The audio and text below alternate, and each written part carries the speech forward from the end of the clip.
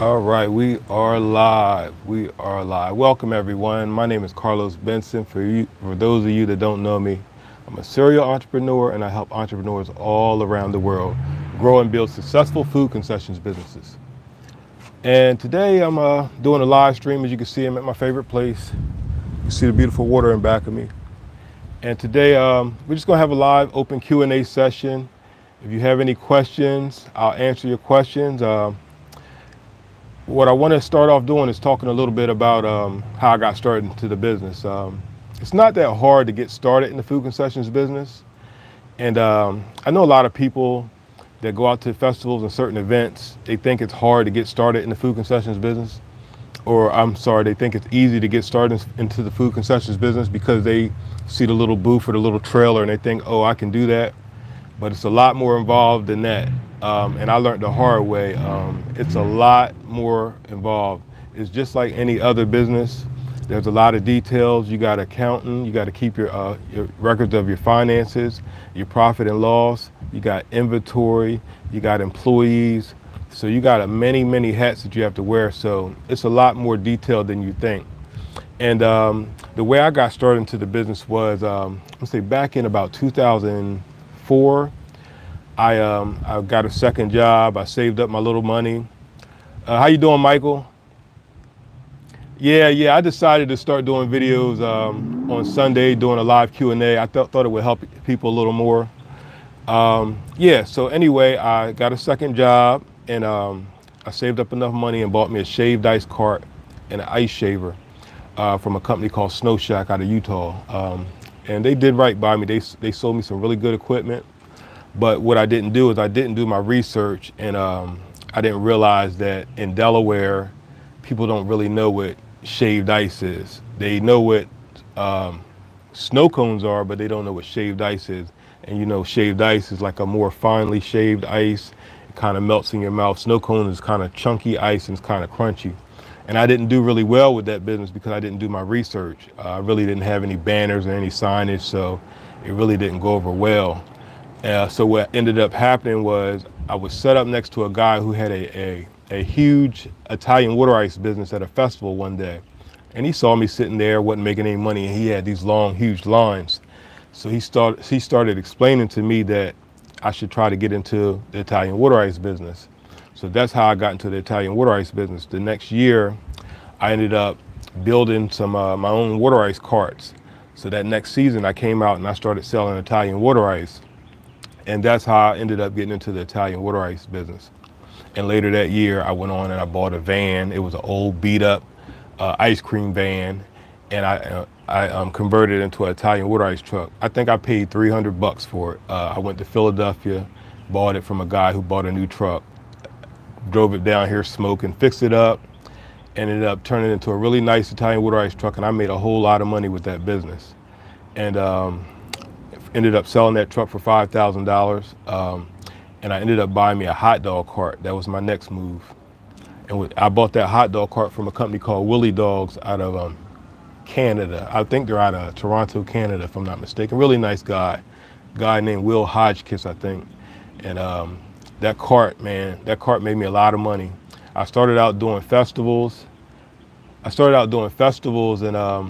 then I ended up getting a permanent location in front of a tire store. And the tire store ended up closing down, so I ended up doing festivals again. Eventually, I sold that cart and I started working on building a bigger food concessions business. And I built that business up. I was selling a lot of different things: funnel cakes, Italian sausages, hot dogs, fresh cut fries. And the mistake that I made was I tried to buy a big food concessions business at that point instead of build a big food concessions business. And I think that's a huge mistake. Instead of trying to go out just because you have a lot of capital and buy a business, go out and start small and work your way into the business. That way you'll learn the business. And it didn't work for me trying to buy. I bought this big, huge 10 by 20 tent, all this equipment, pizza ovens, deep fryers, you name it, I bought it. And it just didn't work. It was better when I was smaller. So what I ended up doing, I sold some of that equipment. I got out of the business after a while because my stepdad had passed, and recently this last year I ended up getting back into the business. So that's my story, a short version of it. What do we got out here? Trevor.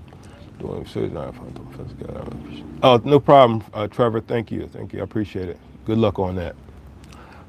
Is water ice the same thing? Yeah, water ice is the same thing as Italian ice. Most people in Philadelphia call it water ice, but it's the same thing, Italian ice. Do we ask? No, you can ask questions now. It's a live Q&A. I just wanted to do this to try to get you guys questions answered, and I thought it would help. How you doing, Tessa? How you doing? You pay employees cash. I pay cash. Yeah, I pay cash. Most of my employees are my family, so you know, it keeps it simple. My kids, my daughter, and my son-in-law work with me, and yeah, okay. You guys can go ahead and ask whatever questions you want. It's a live Q&A today. Any questions you want? Oh wow, you baked potatoes? Loaded baked potatoes? Oh wow, I never heard of that.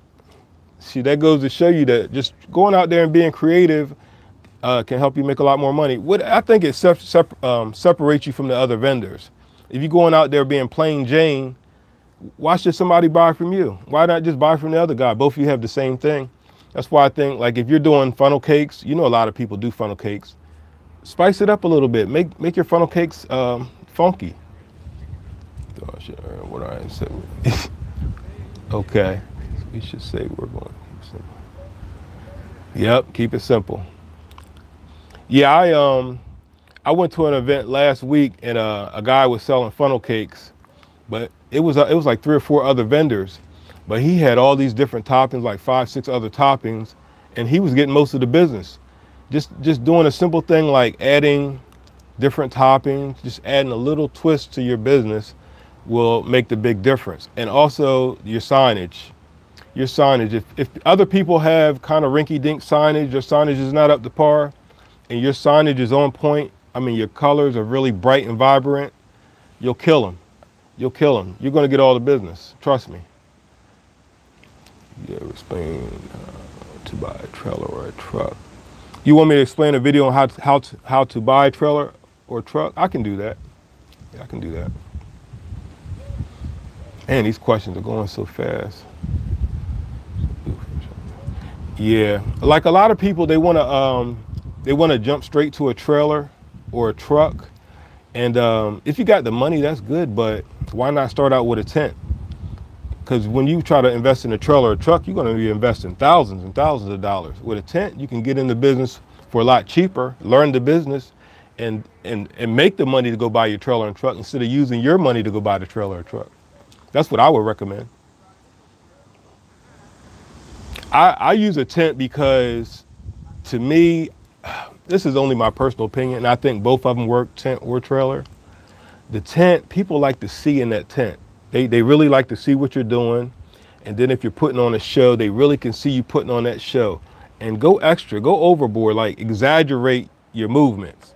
If you're making a lemonade, just exaggerate everything. People love that. Like, people are really, they're buying the show just as much as they're buying your product. Let's see. I know I'm missing some questions. Do you ever plan doing for a year options?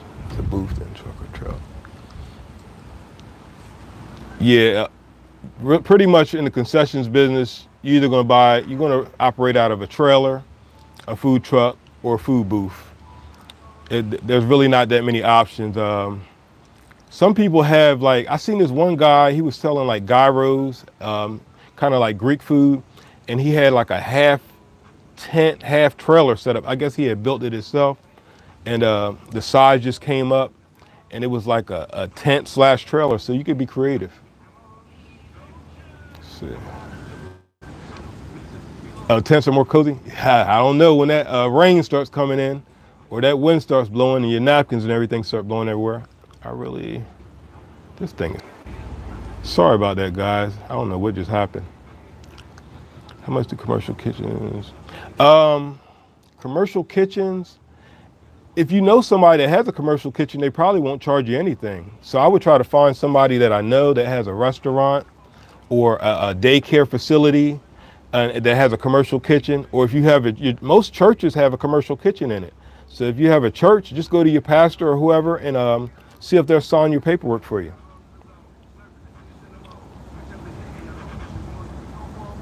I can get for a little no rent.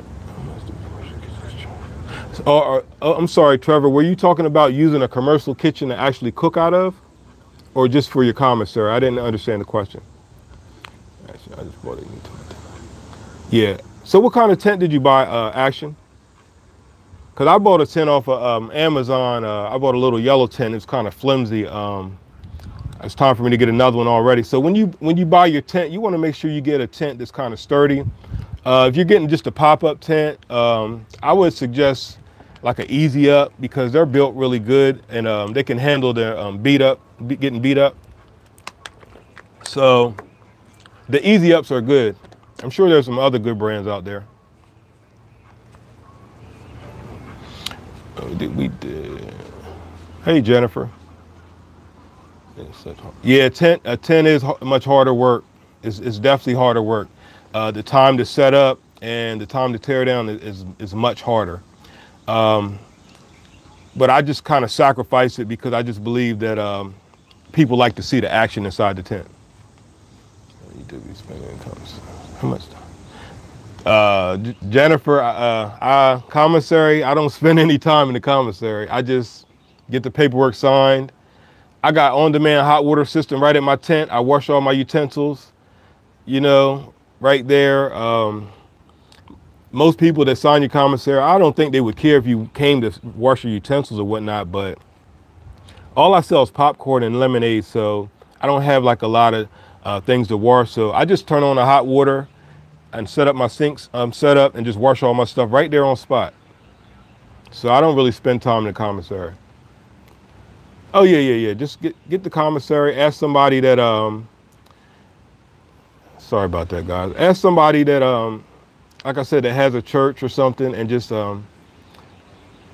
sometimes if you give them a donation, it'll help persuade them to sign your commissary paperwork.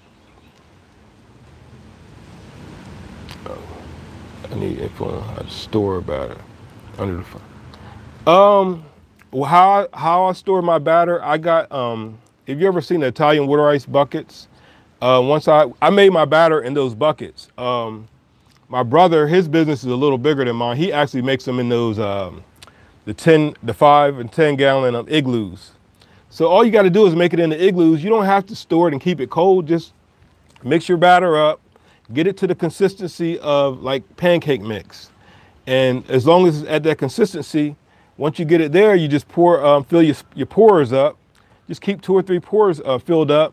You might have to put something over top of it if there's a lot of flies out there, but I never really had a problem with flies. And just keep them filled, and keep that container filled up with mix if you're really, really busy. But if you're not busy, you don't want to have a whole bunch of mix, because you don't want to end up wasting all those mix if you don't sell all the funnel cakes. Let's see. Yeah, like I said, my funnel cake business, I did pretty good with it, but my brother is actually killing it. He actually created these honey buns, and he has this cream sauce that he puts on it, and he deep fries it. I'm telling you, these honey buns are so good, you feel guilty after you eat them. And I hate to go around this booth because I always get one, and they're so good and they're so bad for you. I just feel totally guilty. But I told him he should concentrate on selling the honey buns instead of the funnel cakes, because those honey buns are 10 times better than the funnel cakes. Let's see. No problem. Mandatory, we have commissary at the restaurant. So you had a commissary at a restaurant? Okay.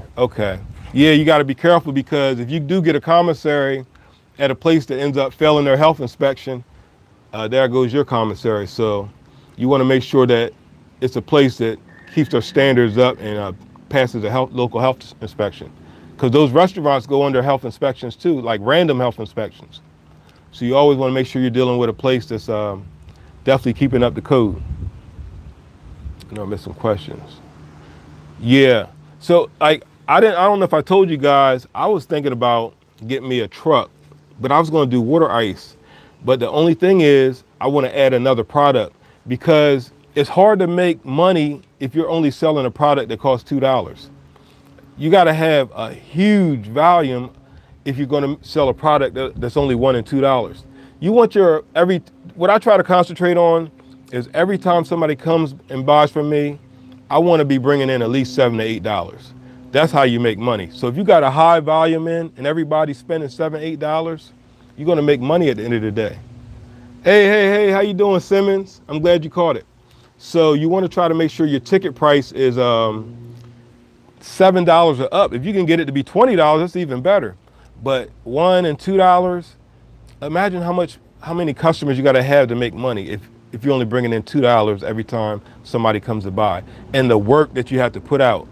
And I used to make that mistake when I was selling water ice back in the day. I'm selling it for $1 and $2, and I'm like, man, I'm only making $500, $400.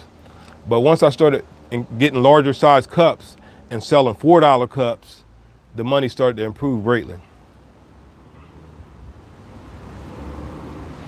I want to go tell a story.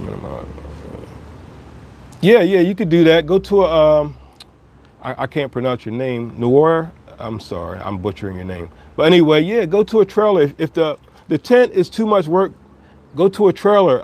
Some people, they have health conditions and they're older, and that tent is just too much work. So just get you a small trailer and just work out of a trailer. There's nothing wrong with that. Okay, you cooked the order, Jennifer? Okay, cut down on waste. Yeah, that's smart. That's smart. I mean, I see some of these guys. I've seen guys that they sell the turkey legs, and they were out at the African American festival in Dover. They didn't sell one turkey leg. They had hundreds of turkey legs laid out on their cooker. Didn't sell one the whole day, and I was like, man, what a waste of product. And that goes to show, like, you have to know your customers. You have to know your clientele. Like, for instance, you got to know, if you go to a predominantly black festival, you probably don't want to sell turkey legs. You understand what I'm saying? You might want to sell fried fish sandwiches. You know what I mean? You got to cater to what people like. You understand what I'm saying? So you got to know, like, you might go to an area that the people don't have a lot of money. So you don't want to be going there selling funnel cakes that cost $10. You know what I mean? So you got to know your customers. So you got to do your planning and research before you go to the festival. Wow. Yeah, a big waste. Too hard to maneuver. Yeah, if you don't know how to drive a trailer, it could be hard backing in. You'll get some vendors that'll set up. You might you get there late and you're in between these two vendors. They won't move. So how are you gonna get your trailer in there? With me, like, a lot of times I drive tractor trailers for my day job, so I can drive a trailer pretty good. So my brother will get me to position his trailer for him. That's why you want to be there early, be one of the first people there. That way you don't have to maneuver between people. You can go set your stuff up, because some vendors, you know, they get there and they feel like they own the festival, and they'll just lay all their stuff out there and take their time, and you have to wait until they move their stuff before you can move and get in your spot. So getting there early will help you to be able to avoid those situations. Let's see. Caught the live. Let's set my register. The register, I made a couple of videos talking about cash, where you put I use a cash box. I don't use a cash register. In my opinion, I know some people do use cash registers, but I think a cash box is faster, because cash register, you got to type in the amount and wait for it to open. I just want to open my box, give them their change, and they can go. But what I do is I always build a countertop. That way I can have storage underneath the countertop, and I have a place to set my cash box under the countertop. That way your customers are not looking into your box, because most of us want to make thousands of dollars, right? So you don't want your customers to be looking in your box and see that you got $5,000 in your cash box. You know what I mean? It's hard times out here. You know, desperate people do desperate things. So you want to make sure your cash box is underneath your counter. You don't want them to be able to see inside of your cash box. Let's see. This thing is weird. Fresh, gluten-free. Yeah, Jennifer, just having, mixing, because a lot of people are health conscious these days. So it'll pay to have something that's like say for instance that you're selling Italian water ice, you might want to have a sugar-free water ice for people that are diabetics. Trust me, people do buy sugar-free water ice. So being health conscious with some of your menu will definitely help you make more sales. Do you have a video on how to build it? No, I bought my countertop. It's actually looks like a table. I can't remember the company, but I'll try to find it and put it in the link. It's a company out in California, and they just build a countertop that goes, and sorry about that. It's a countertop that goes straight across the front of your booth, and it's it goes 10 feet long, and it's about 2.5 feet wide. And I just used that as my countertop because I was going to build a countertop, but it just was too much work and too much money to build one. So I just spent $160 and bought the countertop. Oh yeah, I definitely take credit cards. I use the Square app. I bought the little Square chip reader.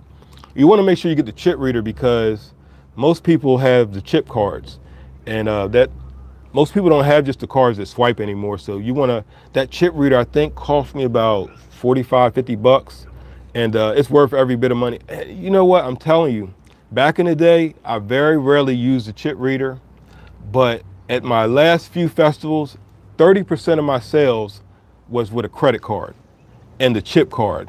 So you got to get that chip reader. I'm telling you, you're going to miss a lot of money. People are going to go and buy from somebody else. So you want to definitely get that chip reader. Can I email you? Yeah, just email me. Just visit the website and send me a message. My email is right on the website.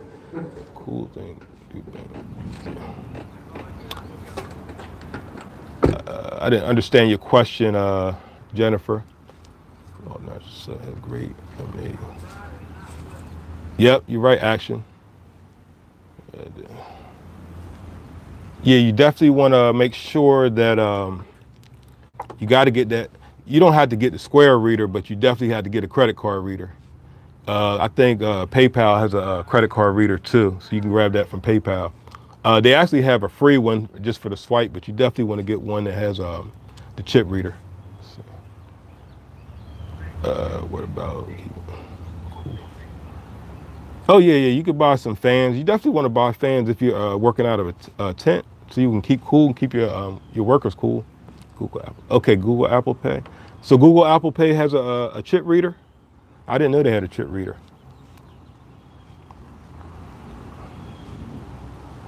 Finding an events code. Okay, I missed this question. This thing is so weird.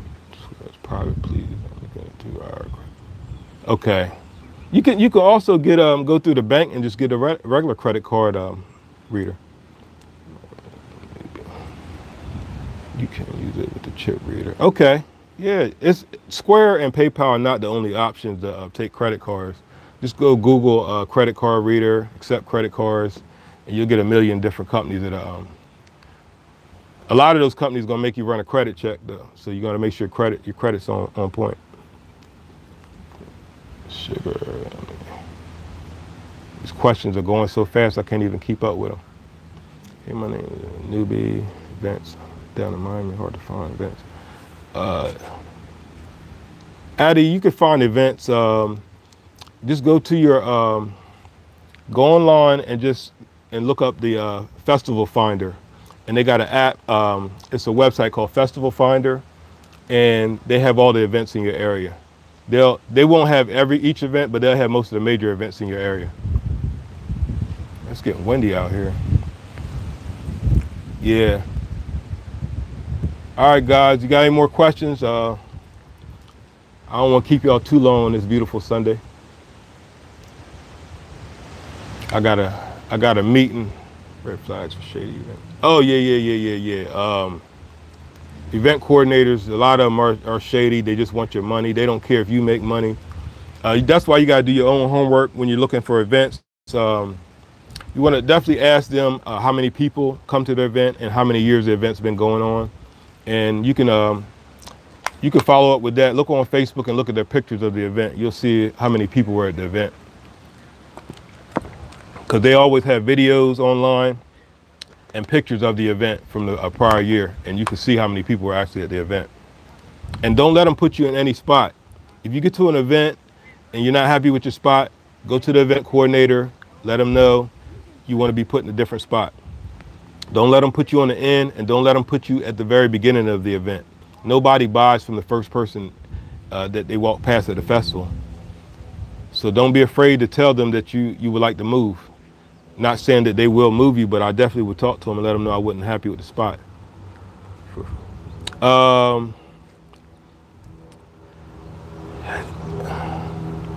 me see. $8. I would say that it's according to what event you're at. I would adjust my price according to the area. If you go to an area where it's low income, you might only want to charge $5. But if it's I've seen people charge $10 for funnel cakes in high income areas. No problem, investor. Hey Julio, how you doing? You from Houston? What events you doing down there? Let's see.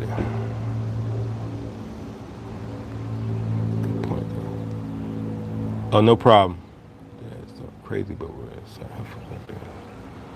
so I know you guys are doing a lot of events out there. It's the 4th of July. It's like 5, 6, 7 events all week long. You could do an event each day of the week. Now's the time. If there's a time to get money, now's the time, because during the week of the 4th of July, you got events on the 3rd, the 4th, the 5th, 6th, 7th, and some of those coordinators will let you in at the last minute. They will take your money, trust me. So go out there, don't be afraid to call it the last minute, especially if you got a good relationship with your health inspector.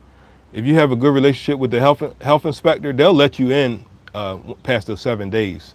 You just got to build that relationship. Oh yeah, the health department will shut you down. Trust me, they shut me down back in like 2002. I set up in front of this flea market. The flea market person that owned it said I could set up there. I didn't even have my health permit, so I just went up there with my shaved ice cart and set up there. I was up there for 2-3 weekends. And then one weekend, the health department came up there on a Saturday, asked to see my health permit. I didn't have it. They shut it down. So they will shut you down if you don't have your permit.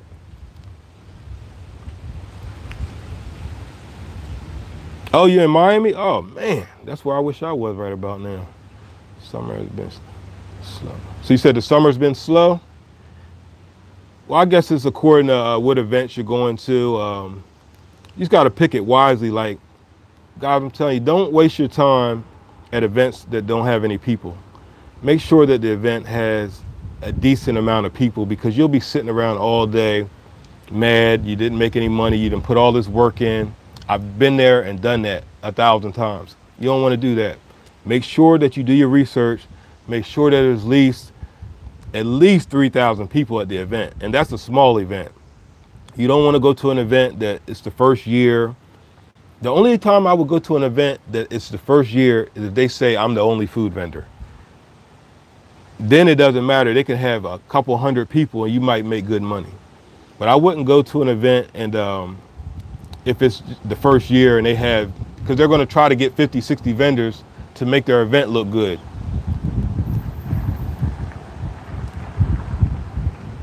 We don't have a trailer yet. It's still sitting in the yard. Okay, Jennifer, that's good. You can let us know when you get that trailer up and running. Send some pics too. So I want to start posting you guys pics too. I don't really do parties. I just do festivals, fairs, and events like that. But if you can do parties, I would do them if your business is set up for them. I have one of my subscribers, his name is Bernie. He does corporate events, parties, and he seems to be doing really, really good. He actually sells funnel cakes. All right. All right, guys. I'm about to wrap this thing up. I appreciate you guys joining me. I'm gonna start doing these videos on every Sunday, live Q&A between 2 and 2:30. So if you want to tune in, you want to learn more, I'll be on here. Don't forget, I have the membership program. You can go on site if you want to join me and get one-on-one coaching calls, and we have a private Facebook group.